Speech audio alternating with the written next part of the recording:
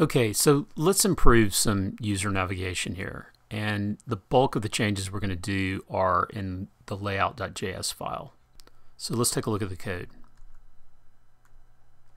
So we're going to go into layout.ejs, and right now we have essentially these 5 lines. We're going to add a bit to that. So a lot of this has to do with Twitter Bootstrap, which is kind of beyond the scope of this screencast, but let's go over it a bit. So we're going to keep our activity overlord brand, and then we're going to add some EJS here. Because we have access to the session, we can tell if the user's authenticated or not. And if they are, I want to add their username to the nav bar. I also want to provide 2 links, one to user administration, which is our index action of our user controller, and the other is just a placeholder for now.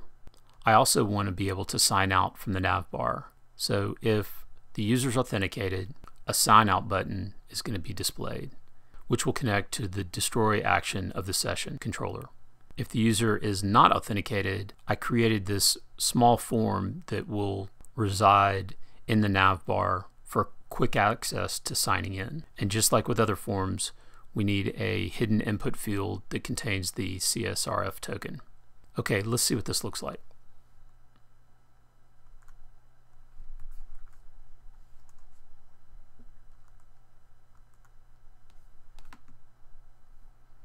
Okay, this looks better. So now I can log in right from the home page. And when I do, I go to my profile page. My username is displayed. This user administration link is available.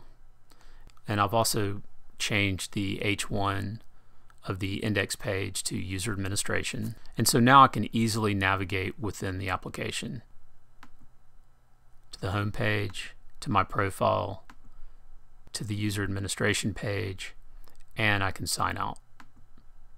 Okay, that one was short but sweet. In the next screencast, we're going to start looking at user presence and the start of the real-time nature of this application. Thanks for watching.